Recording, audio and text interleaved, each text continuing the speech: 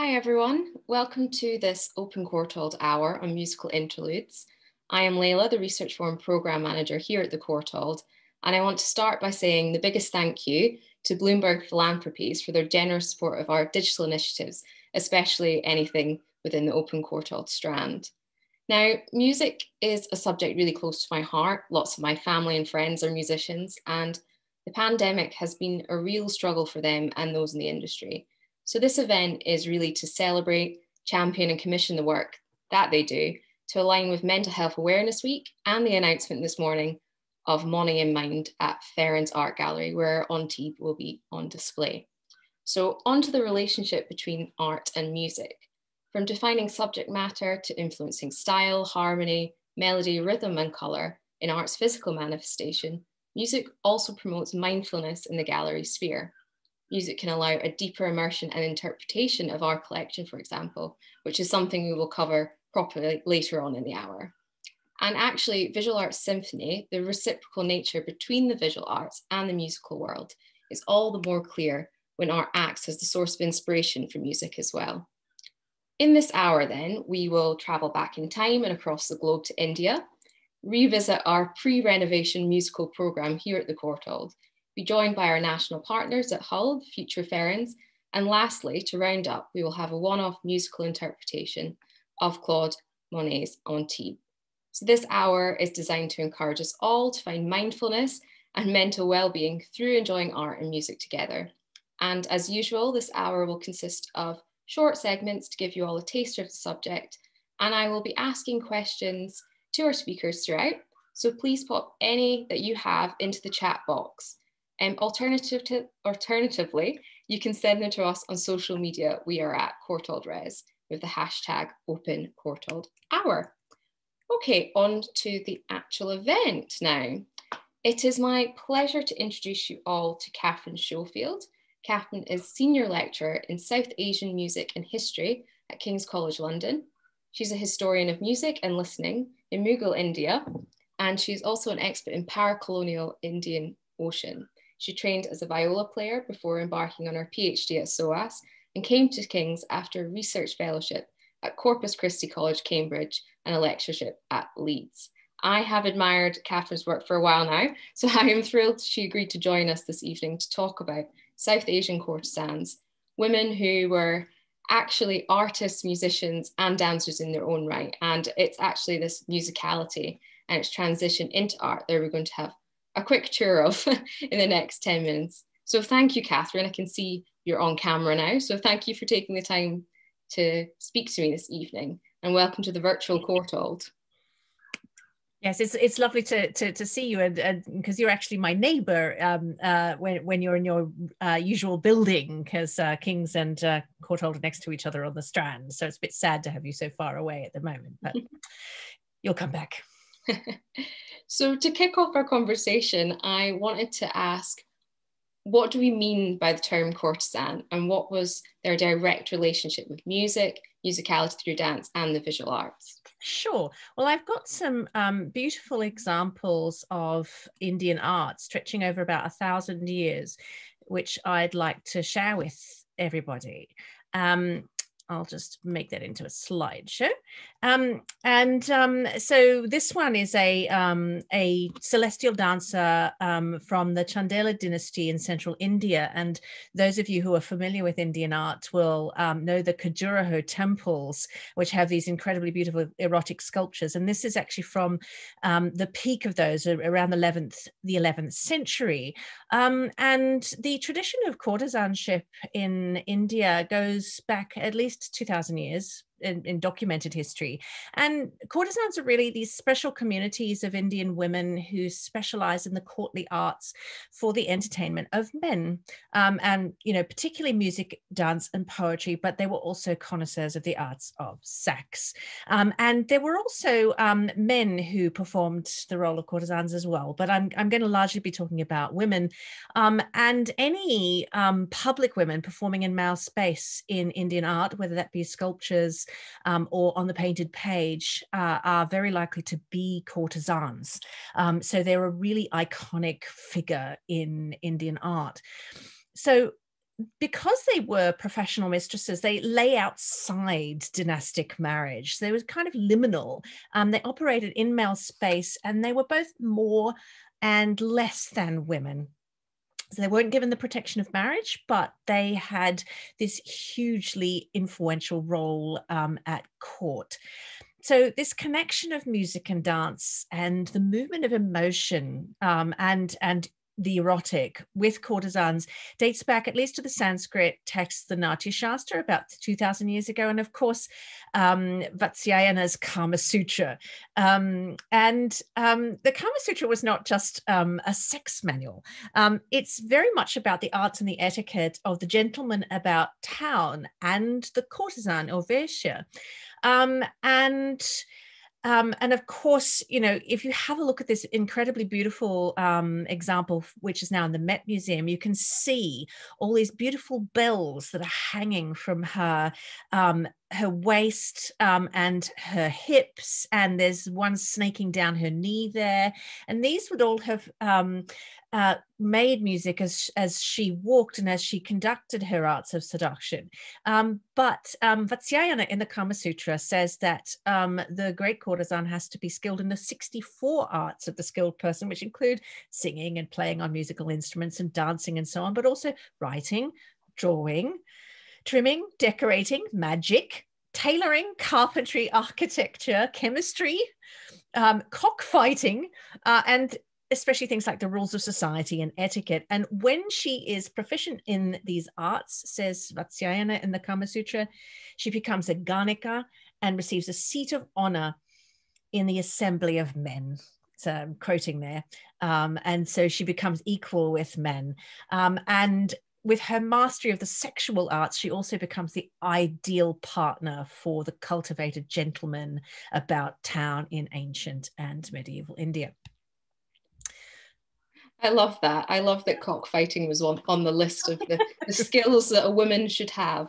But yeah, that actually is one of the things that really draws me to this type of research. I think when you think about femininity in this way and the strength and the creativity that it allows for, but the fact that we often consider the feminine a lesser, it's really interesting. Yeah. And as you've just said, the stories of these women span a huge time period, and we obviously don't have the capacity to cover it all today.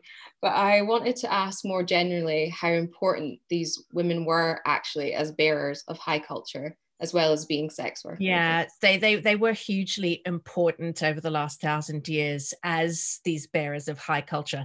I'm going to pass on to, we're going to skip over 600 years at this point, and we're going to move forward to the Mughal period. And this is a great painting from the Padishahnama, the historical chronicle of the reign of the Mughal Emperor Shah Jahan, which is in Windsor Castle in the Royal Collection. So this one's a copyright of Her Majesty the Queen. And this one shows courtesans Kanchani, known as the Gilded Ones, who were the hereditary community by this point, who were a matrilineal community who performed as the elite dancers and singers at the Mughal court. And you see them here accompanied by all the great male artists known as Kalawant, which means artist, on the right-hand side of the painting here, looking all rather stern while they do this beautiful dancing.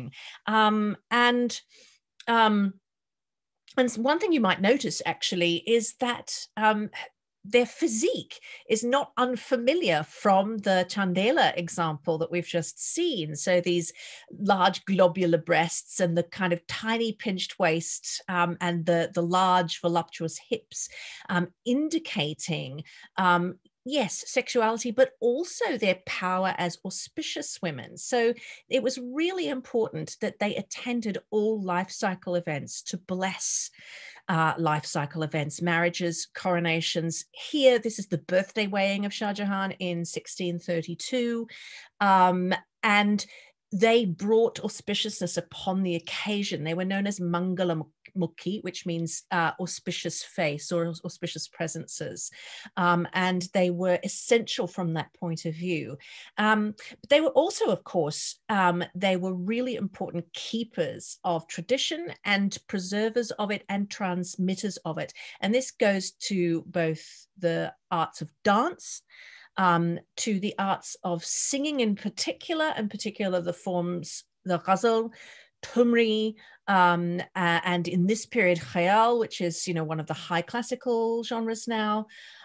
They also composed their own poetry in Persian and then later in Urdu.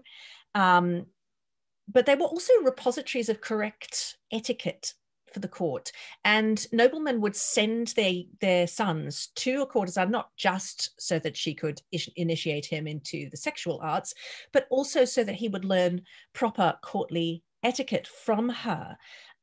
So they were enormously important from that point of view. And actually this continued right through into the British period and out the other side.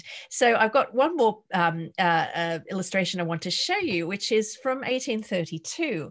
And this actually shows the courtesan in her role as a singer. And here she is singing, and you can see her open mouth, and she's also doing what's known as seated abhinaya. So she's actually doing the eye movements that go with the lyrics, and the hand gestures while still sitting and performing. And this is a fascinating, this is a lithograph based after an original, which is in the British Library. It's done by somebody called Mrs. Belnos. And what's fascinating is that the intimacy of these two English women with this courtesan who's very close to them. And we do have evidence that they treated these women much like sort of opera divas or something like that. But also that we have this kind of mixed collection of men standing, both British men and Indian men. And so they actually became a really important source of entertainment for British men, and any women who were up country, so past Calcutta, in North India, throughout the early 19th century. So, really important as entertainers, but they also continued this role as professional mistresses, because of course British men also took them as mistresses, and a lot of courtesans were in fact indentured in what was known as the Lal Bazaar, which was attached to British to East India Company regiments, and of course the best and the most beautiful and the most talented courtesans were reserved for the white officers. So you have these essential keepers and transmitters of both the dance forms that are now known as Kathak and of song genres, ghazal and tumri in particular, but also they're continuing these roles as these professional mistresses. That's so fascinating, especially the comparison to before the East India Trading Company and then after, but I don't want to get started on that because then we'll be here all day. But yeah, I really, really love the detail in the first image you showed of their clothing and the headpieces. And I think that to me just displays the opulence, the status, and the significant sphere that these women occupied at that point. Yeah. And I wondered before I moved on to a question from the audience, so yes, please put questions in the chat if you have any, if you had any more examples that you wanted to show us. Yeah, I have this one last one. This one's my favorite, and I could have shown you hundreds, from all periods of beautiful art from all periods, but this one's my favorite. Her name's Malagir. She's a real woman. She was a courtesan in Delhi, and this painting was done of her on the 3rd of September, 1815. And it was done by an artist called Lalji, or possibly his son Hulas Lal, for one of the Fraser brothers, William or James Fraser. And this is from the famous Fraser album. And Lalji was a pupil of Zoffany. And so we actually have here a merging of British and Indian artistic style. So you have the use of this extremely exquisite miniature work, but you also have, for the first time in this period, the courtesans, instead of being, in full profile as they were in the Shah Jahan example. Here she's looking straight at us as if she's looking, you know, slightly later in photography, straight at the camera. And this is something new, which comes in with company style painting. But also the other things I love about her are things like her monobrow. And if you look very closely at this painting, she's also got a little bit of a moustache, and it's quite clear that this was attractive at the time, you know, this facial hair. And so she has this incredibly distinctive personality. And James Fraser wrote this in his diary, or in a letter. After dinner, we go to see a notch at Bhawani Shankar's, the old Bakshi of Holkar. The notch proved very good. Malagia distinguished herself much. Again, both in the simple naches, nach meaning dance, and in the bearers' dance, which is where the women dressed as men and hoiked their skirts up and wore turbans to dance in a masculine style. I have ordered her picture to be done in one of her attitudes. And here she is in one of her attitudes. And this is her with this very seductive, distinctive, what they often called in British travel writing, waving her drapery. So she's got her dupatta, her big shawl, and she's putting it round her head and perhaps over her eyes so that she can peep seductively up from underneath her shawl there. Yeah, this is just my absolute favorite. I love her. So yeah, and it's a real privilege to show her. Yeah, totally amazing. And that actually ties in really well to one of the questions we just had on social media, which is about whether there was a connection between the courtesans and the musicality of them, and then also Bollywood and the start of Bollywood. Oh yeah, there's a really close connection, because a lot of the hereditary women who were courtesans and who were known in India under the collective title Kawaif were the first actresses in Bollywood, both in the silent film industry and also when they moved into sound cinema. And so for the first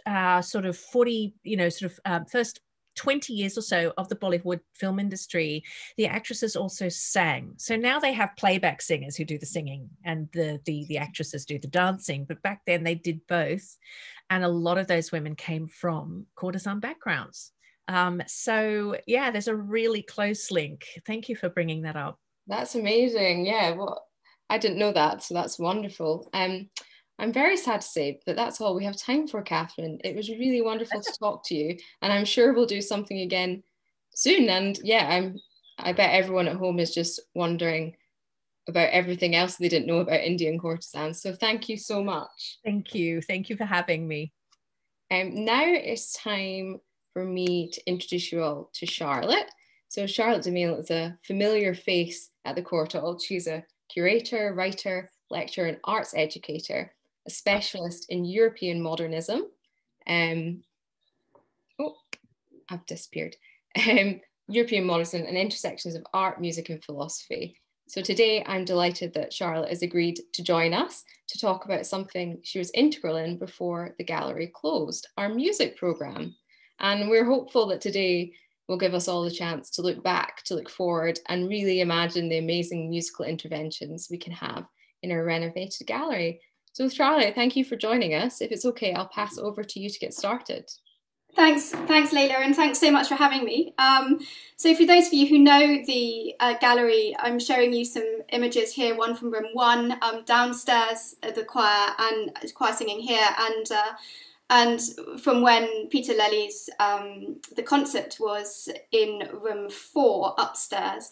I'd like to preface this talk with a thought from Nietzsche, his method of sounding the idols with a tuning fork, as he writes in Twilight of the Idols. And the idea here is to set his idols resonating, but not to break them. And this is a method that the art historian W.J.T. Mitchell, Tom Mitchell, has described as playing upon the idol, breaking the silence of the idol and transforming its hollowness into an echo chamber for human thought. And this has been very much in my mind programming music at the Courtauld over many years.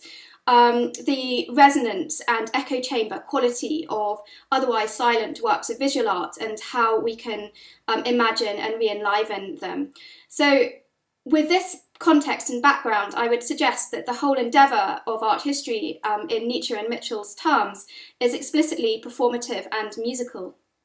So I began programming music at the Courtauld Gallery late 2008, early 2009, and the remit was really as a way of contextualising the collection.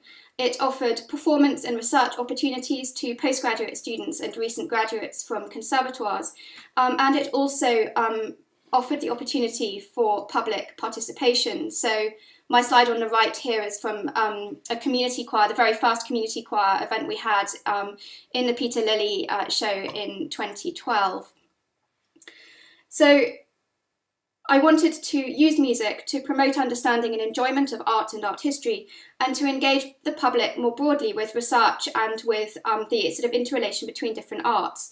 And so the programme has reached from research-led events. We supported 2 panels at the AAH conference in 2018, to widening participation in the schools project, and there's more of that later. So in 2010, music became integral to our lates. This is just one example from way back. And we did this to shift the emphasis to a more informal learning method, but without compromising the integrity of the programme in relation to the exhibition. So in all cases, when we were programming lates, things were very much every aspect was connected to the exhibition or the theme drawn from the permanent collection. And so one of the most interesting examples of this was the music for the Court and Craft exhibition in 2014, where we commissioned an oud player, and he's here on the right-hand side, to play music that came from the courts of northern Iraq, inspired by the music, the iconography of music that is on this wonderful bag in the collection. And curiously, this has just had a second life, because the Holborn Museum, in showing this bag as part of Precious and Rare last year, contacted us to ask for our playlist from this event for their own exhibition last year. So, as I said, we've been employing postgraduates from music colleges across London, and we've been doing so to offer valuable experiences in unusual, contextual and site-specific performance. It's given them a chance to explore unusual repertoire and to work on programming with an art gallery, which is not usual either. It's offered the opportunity to interact more closely with a gallery audience, which is much more informal than a traditional concert hall allows. And this has benefited from both sides. The musicians could tick the personal development planning box for their degree certificates, and the gallery, from the gallery's point of view, it was very helpful to be growing these higher education partnerships. And so the Guildhall School of Music and Drama, there's one example here on the screen, has been our mainstay for the last few years, although they've not been the only. We've worked with the Academy, we've worked with Royal College of Music, and then outside the conservatoires, the Park Lane Group and the Young Classical Artists Trust, both of whom really work as sort of transition spaces between conservatoire and professional careers before musicians get a formal agent.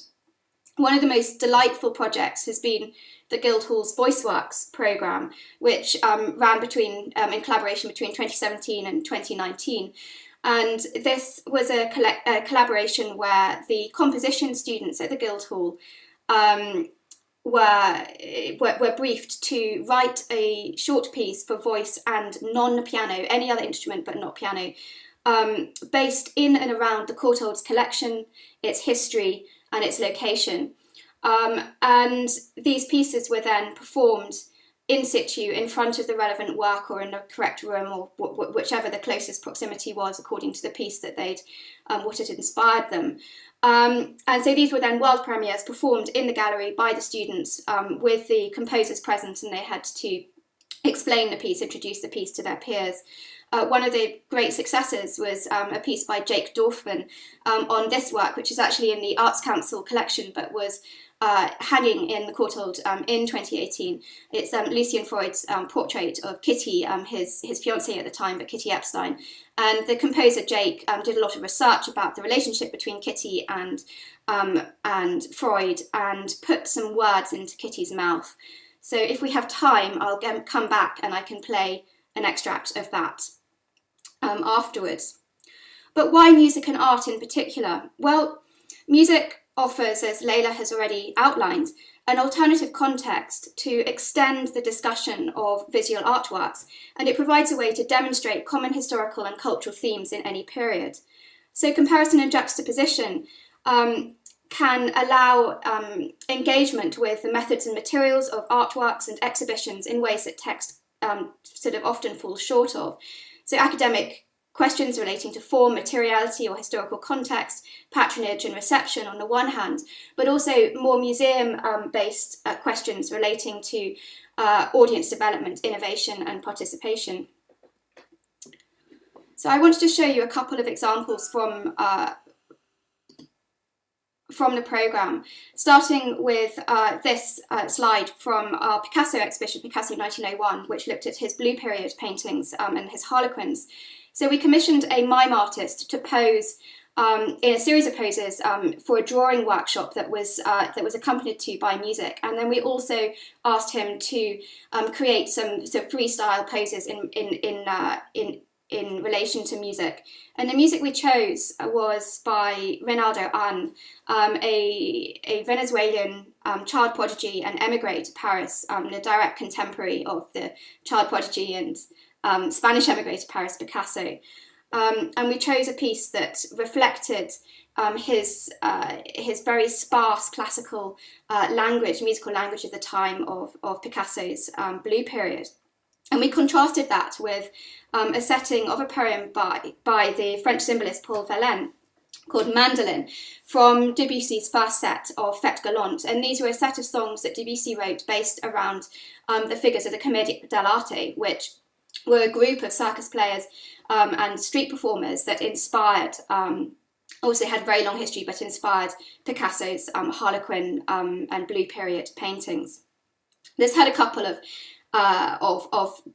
potential problems in that we needed to transpose the music into guitar because we didn't have a piano, but it really got back to the folk ethos, and we've sort of heard this music in a new way in a response to sort of having to transpose the piano score onto a guitar. Quite different, but very research-led, was the music that we put together for the Michelangelo exhibition in 2010, which we actually reran in the Master Drawings Show in 2014. And this was music relating to the set of presentation drawings that Michelangelo made for Tommaso de Cavalieri, and of which we in the Courtauld have this piece, The Dream. Now, I discovered that Michelangelo had commissioned a composer, Jacob Arcadelt, to write a piece or to set some of his poetry to music. And I found a score languishing of all places in Senate House in a 19th century copy. And so we pulled this out, and I put it together with letters that we had from Michelangelo praising the music for being beautiful. And so we brought this music to life and performed it in the gallery. These were pieces that weren't at that point in circulation in modern scores or modern editions.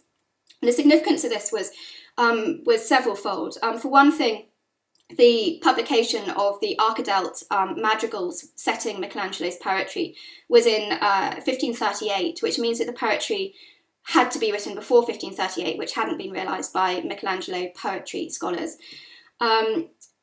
Michelangelo's poetry received wider audience through publication as libretti, as song texts, because Arcadelt's book went through 55 editions in 50 years.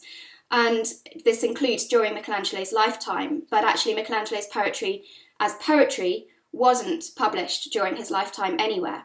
So this was a really significant moment of recognising the publication of his poetry more broadly.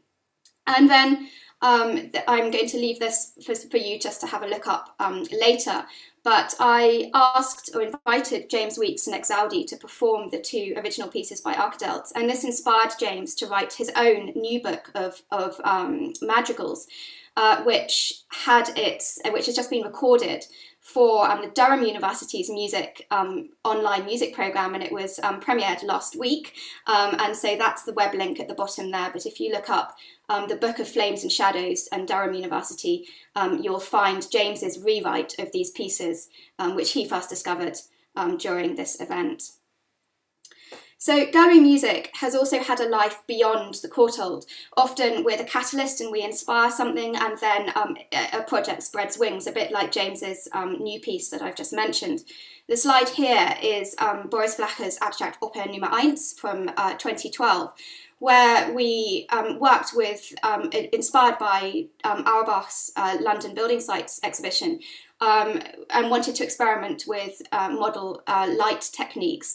And of course couldn't do that in a gallery setting, so we hopped next door to Catherine's home at King's, and we performed it in the Anatomy Theatre and Museum in a series of workshops there, which these are stills from.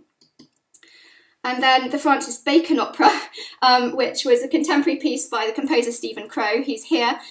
This sets the interview between Francis Bacon and Melvyn Bragg, and we performed extracts of that in the gallery in relation to the works where Bacon is saying how much he likes or dislikes various artists, and we paired up as closely as we could.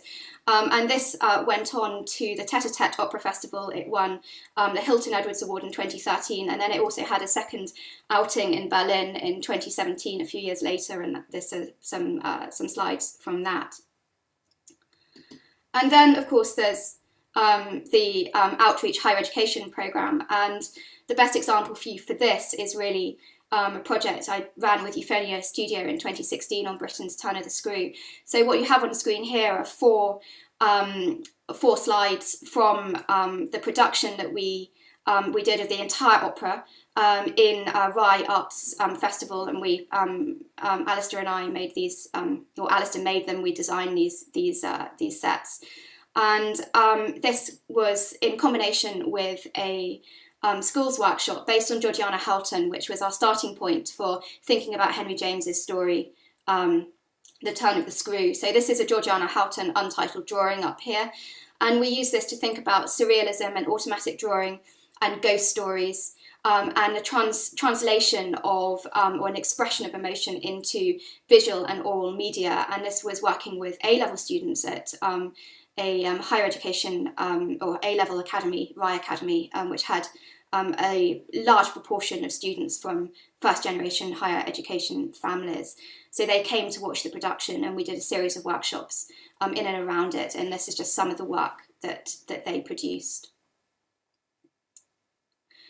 So the shift to present cultural and historical subjects as all singing and all dancing multimedia spectacles represents a very significant change in the way that exhibitions are experienced and consumed. There's a lot of evidence that creativity can be thought and encouraged and taught through a museum. And we've been using music really for audiences. We've been using it to extend the reach of the exhibition by involving the audience more actively and creatively, and also to engage audiences and communities that we could otherwise find harder to attract. And we're not alone in this. Lots of museums have been doing this, and the success in general has led Lawrence Kramer to quip, "Why can't concert halls be more like museums?" But on the other hand, leisure websites such as TripAdvisor in the UK at least still rate museums by how quiet they are. So exactly the opposite. And passive options like taking an audio guide are rarely taken up. There's evidence that people go for the active live events rather than the more sort of passive didactic approach. So we know for the last 20 years that active learning methods are more lasting than passive ones. And we know too that with active focused events, the average time spent looking at artworks by gallery audience increases. So by programming music, for instance, it can improve attention and collaboration with the audience through performance and concentration. So I'd suggest that many museums have planned a lot of intermedia events as fixes to changing preconceptions of museums from dusty sites for empirical knowledge and studious silence to being lively, active spaces, or to open up their doors somehow, or to tick some boxes for funding requirements.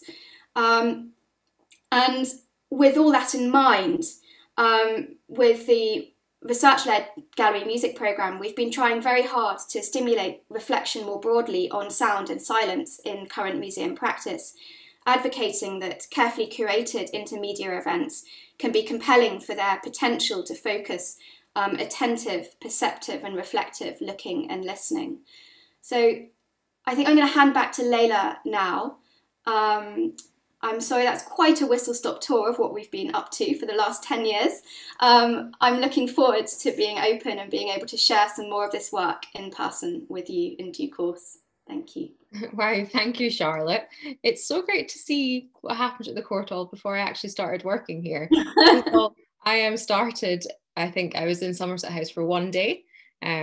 So yeah, that's really great. We have a question for you, and it's actually about whether you're a musician yourself, and if you are, what you practice. I would say I'm an amateur musician. I was a bad oboist. I'm a singer. I sing in a small chamber choir. I'm a very bad pianist. So in an amateur sense, yes. Nothing more than that. Great, thank you.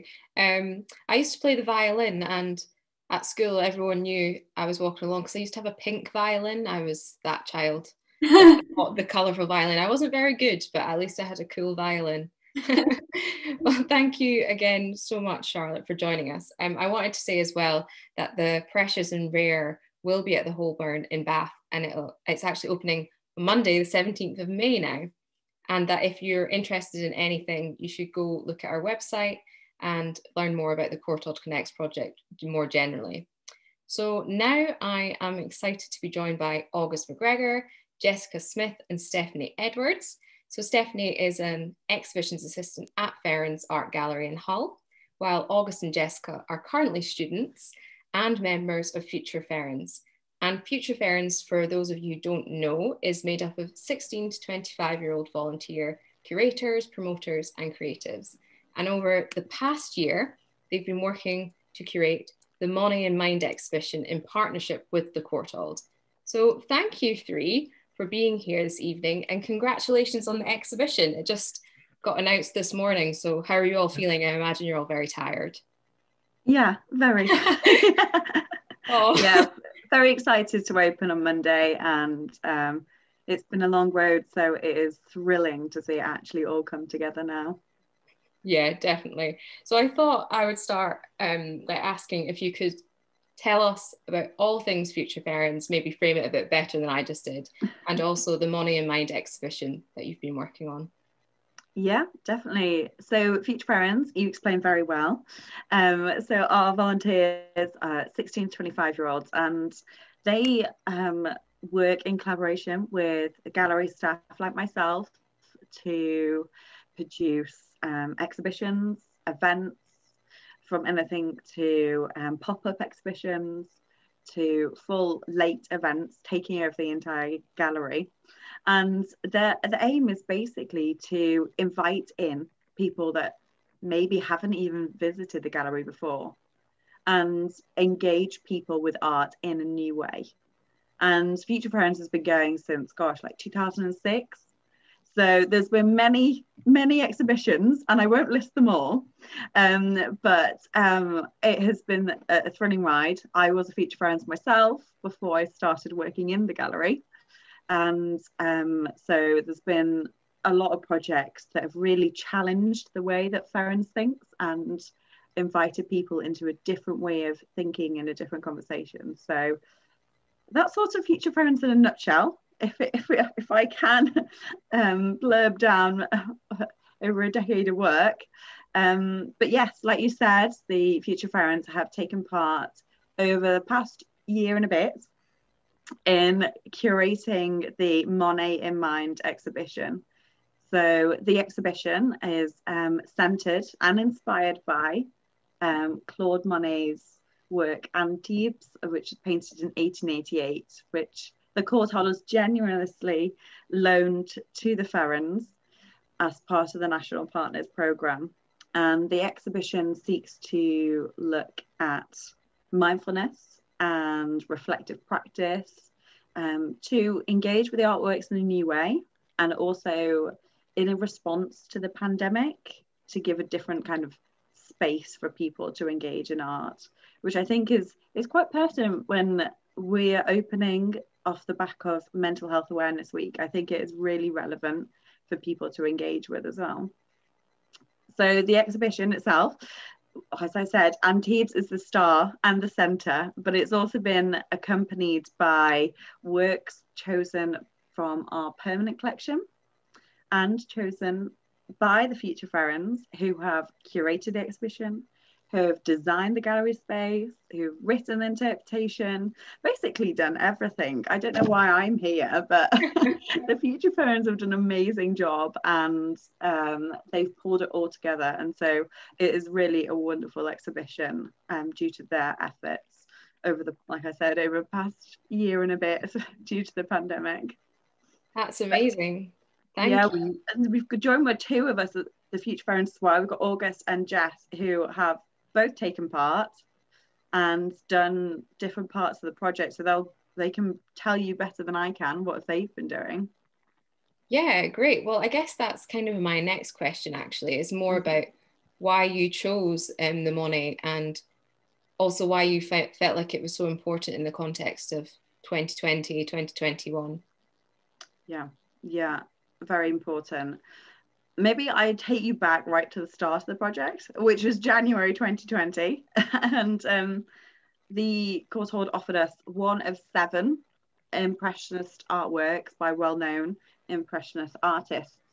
And we are very keen at the Ferens to give young people a chance to speak up in cultural decision-making and give the decisions directly over to them. So that's what we did, and we gave the opportunity for young people across Hull to take part in a public vote on which one they wanted, and the winner was, of course, Monet's Antibes.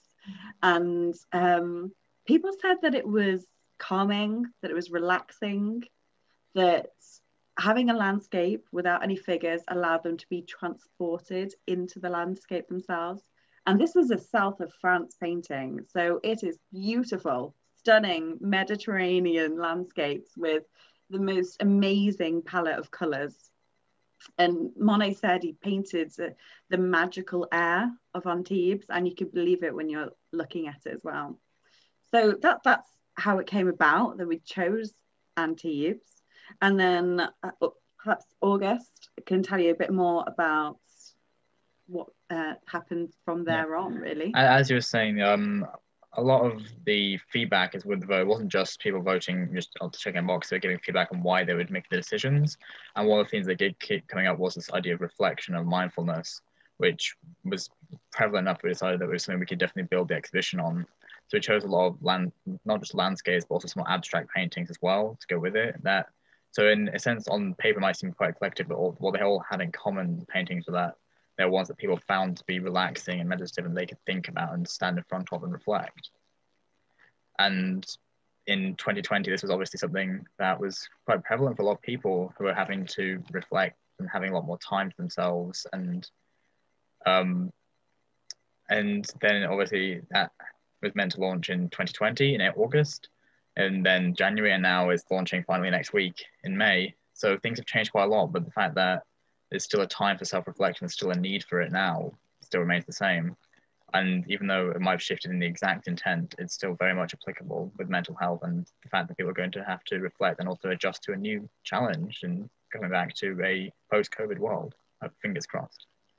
Yeah, no, I think this idea of mindfulness is really interesting in terms of this artwork in this particular moment. And I think you framed that really wonderfully. And I wondered, before I get the questions from the audience, if anyone could talk through the process to include music, a musical element at least, in the curation of this exhibition, and why you felt it was so important. Yeah, we kind of started by making some like relaxing mindfulness films. And so along with that, we had to choose music, and we kind of gravitated towards relaxing, calming, chilled out music. And we also wanted to have this like sensory element to the exhibition, as you know, it's been a long time coming and we weren't able to get into the gallery, but like having this soundtrack that we created through like the Spotify playlist that could be accessed through like a QR code or through the website, kind of acted like this other tangible element to the paintings. Yeah, and I feel like a musical element to an exhibition could be extremely beneficial, especially in the case of like this exhibition at Ferens, and it's so focused on mindfulness.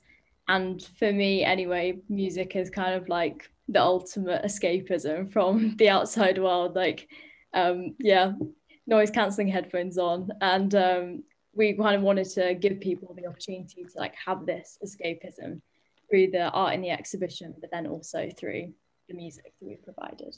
Yeah, and just to add on that, I think it's also very much, as we were putting together the playlists, some people put together their own ones, and then there was some that we submitted songs to, and so that everyone had a slightly different take on what them was reflective music and more mindful.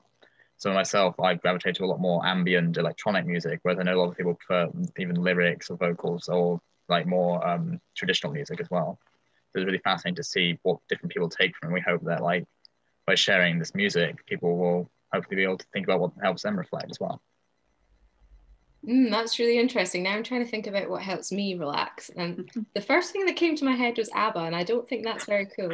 But yeah, thank you all. It's really inspiring, and congratulations again on such a huge piece of work under really difficult circumstances. And it's amazing you've managed to pull this all together. And I think what you're saying makes me think of slow looking and actually using music, having your headphones on and just having your own space and being able to actually look and think about art in different ways. Super fascinating. So if anyone has any questions, please pop them in the chat and I can ask them. Or does anyone else have anything else to say about the exhibition or anything else you wanted to flag just now? How can people access it? That's a good one. So from Monday onwards, for the exhibition, you can go to monetandmind.com and you'll be able to find links to all the playlists and also soundscapes that students at the local college have created in response to the artworks as part of the playlist as well. So everything related to the exhibition and the reflective practice that was included will be on monetandmind.com. Yes, so I have one question now. So this will be our question before we move on. What other works are in the exhibition? And this is Ernst asking August and Jessica. There's a really huge variety of works, honestly. So we've got some other like landscapes and watercolors from the 19th century. There's, I believe, a Henry Dawson maritime painting. There's a couple of really small paintings by a painter I did a lot of research into, William Townley Benson, who was a Canadian-American itinerant painter on the Mexican border in the early 1900s, which is just something that I think the Ferens is the only public gallery in the world that showcases these works by this artist. And then on the other end of the spectrum, there's a Richard Long print as well in the exhibition. So there's a really huge spectrum of works. There's some abstract, there's some impressionist, there's some, as I said, landscapes and watercolors. So it's really, hopefully, something for everyone to find interesting. Great, thank you. And yeah, I can see in the chat lots of people are saying how inspiring it is as a project. So yeah, well done again. And thank you for just showing us that how great it can be to go back into the gallery space as well. I'm sure everyone who is tuning in will be just raring to go to get back. So thank you all. So now we're moving on to our last segment of the evening, something which I think is going to be a treasured edition when we reopen our gallery doors. I am delighted to say that Gaia agreed to do a musical commission for us, and this ties up what we've actually been saying throughout this whole hour, and it gives a really beautiful melodic and calming means to end this hour. So Gaia is a strings duo made up of Katrina and Alice, and this duo, Chamber Music Scotland's Ensemble in Residence 2019 to 2021, are passionate about amplifying women's voices where they haven't been heard before. And their vision is to unveil the unheard and unseen voices of female composers from the past, while supporting our female contemporaries through cross-genre collaboration and performance, which brings them perfectly to the Open Courtauld strand today. So thank you both for this absolutely stunning piece that we're going to play to the audience in just a second. But before we do that, I wondered if you wanted to briefly let us know where you were coming from and when you made this, and if there's anything specific about the painting that really inspired you. Hi everyone, thank you so much for having us. It's honestly such a privilege and a real delight to have been offered this commission by the Courtauld Gallery. We're so happy, and obviously as freelance musicians the past year has been incredibly difficult on on our livelihoods, our community, and to have this has just been so refreshing and just wonderful to be able to work with such a stunning piece of work as well. So it's been a really wonderful journey of creating, most of it virtually, but it's been a great time to explore different sounds and ideas together. So I think Alice is going to tell you a little bit more about our collaboration. Yeah, thanks Katrina, and it's just, to echo that, it's so lovely to be here this evening. So we were totally delighted to see Antibes and to work with this, and as everyone's been talking about before, it was really interesting that we both had a very similar reaction to it, which was that sense of real tranquility, but picked up straight away on all the textures within this amazing piece of art. And it totally takes you in, and it takes you to the place, and we really wanted to reflect that in what we wrote. So straight away we felt like there were so many sort of textural dimensions to this that we wanted to find that in our music and through our instrument. So you'll hear in the piece lots of sounds like at the opening we use a kind of texture called sul pont, which is playing by the bridge, and when you have your bow, you normally have this sort of section where your teacher always says play here, and you get a nice rich sort of resonant sound, but if you push up to the bridge, you start to get more of a glassy kind of texture, and you get lots of overtones, so other notes start to ring as well as the one that you want, so you get all these sort of like shimmery, miragey type of effects, and it's so exciting to try and find those to represent that really emphatic feeling that I think we both, it really does have something special and atmospheric, so we really wanted to create that. Katrina, did you have any other things? I know that we've talked so much about this, so much to say, but no, I just completely agree. Yeah, the different everything we tried to capture from the image that we saw. I mean, we felt like we could carry on for a lot longer even with the piece, so it was hard to sort of contain it to the time. So we just hope you really enjoy it, and we want to say thank you so much again. No, I'm sure everyone will really enjoy it. Obviously, I've already heard it, so I'm privileged in this sense. But yeah, when we reopen, we definitely need to get you both down to London and you can see it in real life, because have you seen the artwork in real life before? No, just yeah. So it's amazing you've managed to come up with this piece just from a digital image. But yeah, thank you both so much again for all of your time and effort making this and coming on tonight to introduce. And a pleasure. Thank you. So what we'll do now is we'll play the piece for everyone so they can enjoy it at home. Thank you.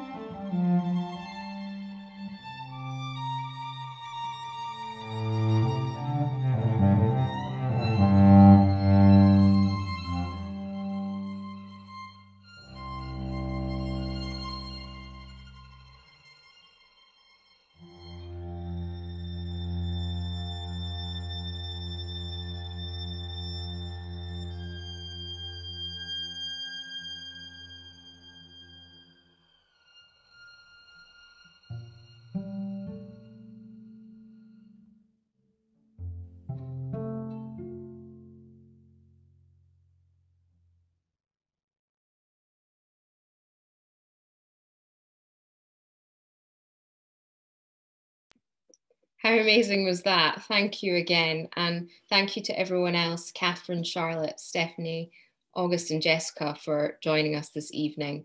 And thank you to Bloomberg Philanthropies again for your support, and for everyone for tuning in from home. So that's all we have for tonight. But yeah, please do sign up for the next 2 Open Courtauld hours. One will be on hair moments on the 3rd of June, and then the next one will be a night at the theatre on the 1st of July. So I look forward to seeing you all again. So thank you all and good night.